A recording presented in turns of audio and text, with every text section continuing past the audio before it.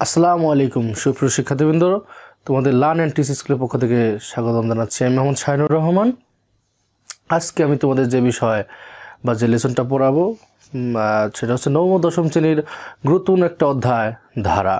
এই ধারাকে তোমরা অনেকেই ভয় পাও, ধারা অনেক কঠিন মনে করো, কিন্তু ধারা আসলে কঠিন নয়। এটা সহজ এবং অনেক সুন্দর একটা চ্যাপ্টার। কারণ এটা ধারা এমন একটা চ্যাপ্টার যেখান থেকে তোমার নবম ও দশম শ্রেণীতে বা এসএসসি কোশ্চেন থাকবে। এটা 10 তোমরা অবশ্যই 10 মার্ক তোমরা ইনশিওর করতেই পারো।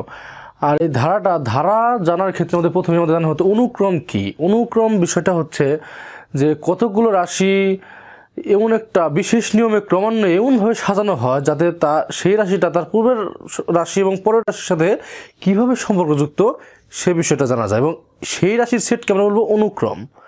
অনুক্রমটা কি?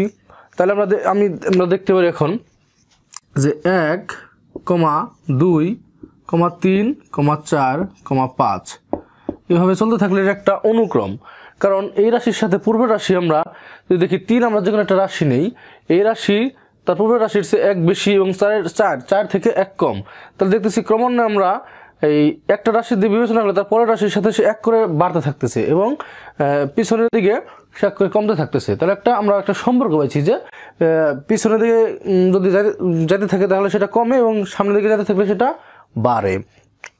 এখন তাহলে অনুক্রমটা আমরা জানতে পারলাম যে কতগুলো রাশি একটা বিশেষ নিয়মে ক্রমান্বয়ে এমনভাবে সাজানো থাকে যে তারা যে কোনো একটি রাশি তার পূর্বের রাশি এবং পরের রাশির সাথে কীভাবে সম্পর্কযুক্ত সেটা জানা যায়। এখন আমাদের ধারায় আসি। অনুক্রম বুঝতে পারলাম, এখন ধারা কি? অনুক্রমের মাঝখানে শুধু যোগ চিহ্ন দিয়ে পরপর যুক্ত করে গেলে সেটা আমরা ধারা পাই। অনুক্রমের মাঝখানে আমরা একটা যোগ চিহ্ন দিয়ে যদি পরপর বসিয়ে যায় তাহলে সেটা হবে ধারা। আচ্ছা, আমরা অনুক্রম দেখছি 1, 2, 3, 4, 5। এখন যদি আমি 1 যোগ 2 যোগ 3 যোগ 4 যোগ 5 যোগ ... এখন দেখো তোমরা যে আমি অনুক্রমের মাঝে শুধু একটা যোগ চিহ্ন দিয়ে পরপর বসে গেছি, তাহলে আমরা একটা ধারা পাইছি। তাহলে এই ধারা এখন কত প্রকার? ধারা মূলত বা প্রধানত 2 প্রকার। একটা হচ্ছে সসীম ধারা, একটা হচ্ছে অসীম ধারা। এখন সসীম ধারা আবার কত প্রকার? সসীম ধারা হচ্ছে আবার 2 প্রকার। কি? সমান্তর সসীম ধারা, গুণোত্তর সসীম ধারা। আবার অসীম ধারাও 2 প্রকার, সমান্তর অসীম ধারা, গুণোত্তর অসীম ধারা। এখন অসীম আর সসীম কি? অসীম মানে হচ্ছে যার কোনো সীমানা নেই, অসীম, যার কোনো সীমানা নেই। আর সসীম মানে কি? যার কোনো সীমানা আছে। যেমন যদি আমরা একটা ধারা লিখি, এই যে ধারাটা লিখছি বোর্ডে, এই ধারাটা হচ্ছে একটা অসীম ধারা। আমরা কিন্তু ডট দিয়েছি, তার মানে এটা ইনফিনিটি বা অসীম পর্যন্ত চলে গেছে। যদি আমরা এখন এর শেষ পদ 100 বসিয়ে দেই তাহলে তোমরা দেখতে পাচ্ছ এটা একটা, যার প্রথম পদ 1 এবং শেষ পদ হচ্ছে 100। তা ধারাটা হচ্ছে সীমাবদ্ধ, 100-র বাইরে সে যেতে পারবে না। এটা হচ্ছে সসীম ধারা, মানে এর সীমানা আছে। আর অসীম ধারা কি? যদি 100 আমরা মুছে দেই তাহলে এটা হবে অসীম ধারা, যার কোনো সীমানা নেই। তাহলে আমরা এখন দেখব সমান্তর ধারা এবং গুণোত্তর ধারা এটা কি। আমরা বলছি যে সসীম ধারা 2 প্রকার, সমান্তর সসীম ধারা এবং গুণোত্তর সসীম ধারা। আর অসীম ধারা 2 প্রকার, সমান্তর অসীম ধারা, গুণোত্তর অসীম ধারা। এখন অসীম আর সসীম আশা করি তোমরা বুঝতে পেরেছো, অসীম কি আর সসীম কি। আর সমান্তর এবং গুণোত্তর এই 2টা ধারা কি? এখন সমান্তর হচ্ছে যে কোনো ধারার যে কোনো একটি পদ এবং তার পূর্ববর্তী পদ পার্থক্য সবসময় সমান হবে।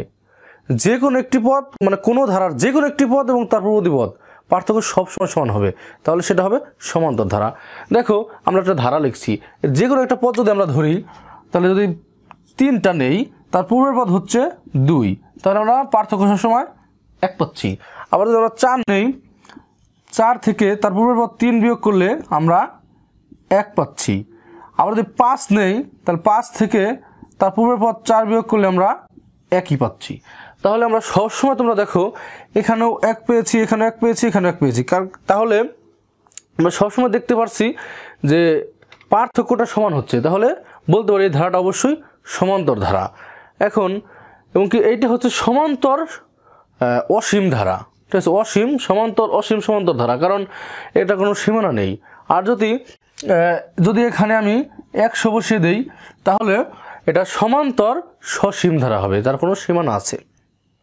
এখন গুণোত্তর ধারা কি?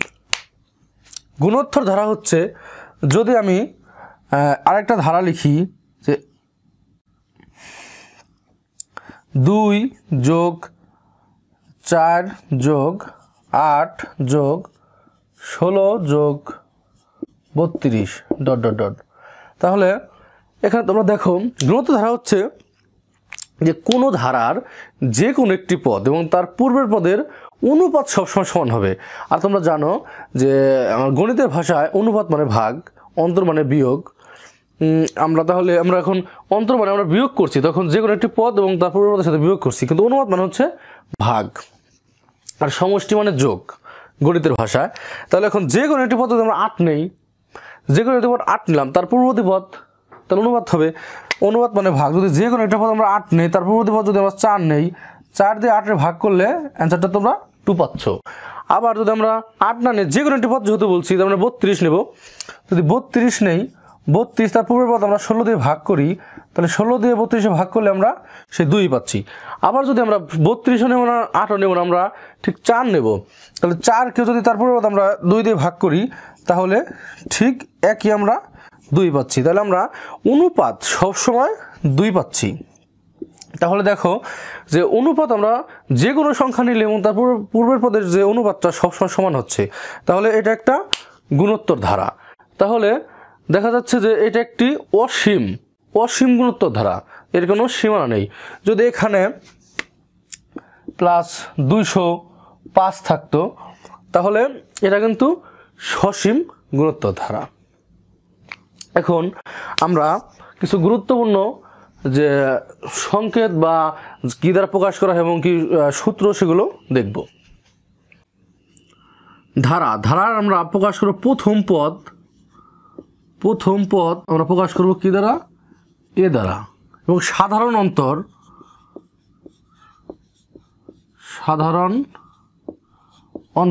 অন্তরটা হচ্ছে সমান্তর ধারার ক্ষেত্রে সাধারণ অন্তর ডি।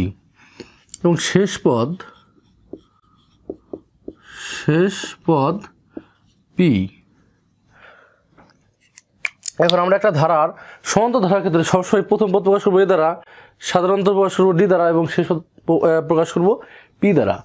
এবং কোনো সাধারণ পদ নির্ণয়, সমান্তর ধারার ক্ষেত্রে সাধারণ পদ নির্ণয়ের সূত্রটা হচ্ছে এ plus N minus 1 into D. এখন আমরা যদি এখানে এন এর মান যে কোনো অবস্থায়, এন মান আমরা জানি স্বাভাবিক সংখ্যার সেট। যদি এন সমান আমরা জানি যে এন মানে হচ্ছে 1 2 3 4 ইনফিনিটি পর্যন্ত চলে গেছে, তাহলে সেটা এন হচ্ছে স্বাভাবিক সংখ্যার সেট। যেখানে আমরা এন এর মান 1 বসালে আমরা প্রথম পদ পাবো, 2 বসালে দ্বিতীয় পদ পাবো, 3 বসালে তৃতীয় পদ পাবো। তাহলে আমরা সাধারণ পদ বলতে মানে যেটা সবটাই আমরা পাই, সবার ভিতরেই যে প্যাটার্নটা বা গঠনটা আছে। আর আরেকটা ইম্পর্টেন্ট সূত্র হচ্ছে আমাদের সমষ্টির সূত্র। সমান্তর ধারার ক্ষেত্রে সমষ্টির ক্ষেত্রে আমরা দুটো সূত্র পাবো। একটা হচ্ছে S N into N plus 1/2। এই এসটা আছে সামেশন থেকে। আমরা জানি সামেশন মানে হচ্ছে সমষ্টি, সামেশনের এস এবং কি এন সংখ্যক, তাই আমরা এন দিয়েছি। আর আরেকটা সূত্র হচ্ছে এস এন সমান n/2 2a plus n minus 1 into D. সমষ্টি আমরা দুটো সূত্র পাবো। এখন এই সূত্রগুলো তোমাদের খুবই গুরুত্বপূর্ণ, কারণ সমান্তর ধারা মানে চ্যাপ্টারের ম্যাথগুলো করার সাথে সাথে এই সূত্রগুলো খুবই কাজে লাগবে। আর মোটামুটি যে বেসিক বিষয়গুলো তোমাদের এই লেকচারে আমি দেওয়ার চেষ্টা করেছি। আর যতটুকু মানে ম্যাথ ধারা এই চ্যাপ্টার প্রয়োজন সবটুকু আমি ইনশাআল্লাহ দেওয়ার চেষ্টা করেছি। তারপর যদি কিছু মিস হয় পরবর্তীতে সেটা দেওয়া হবে। এবং যদি তোমরা এই লেসন থেকে বা এই আজকে টিউটোরিয়াল থেকে কোনো কিছু শিখতে পারো এবং কি উপকৃত হতে পারো, তাহলে অবশ্যই আমাদের ভিডিওটা লাইক করবে, শেয়ার করবে এবং কমেন্ট করবে এবং সাবস্ক্রাইব করবে আমাদের চ্যানেলটা, এবং কি তোমাদের বন্ধুদের মাঝে সবার মাঝে ছড়িয়ে দেবে। দেখা হবে আমাদের নেক্সট টিউটোরিয়ালে।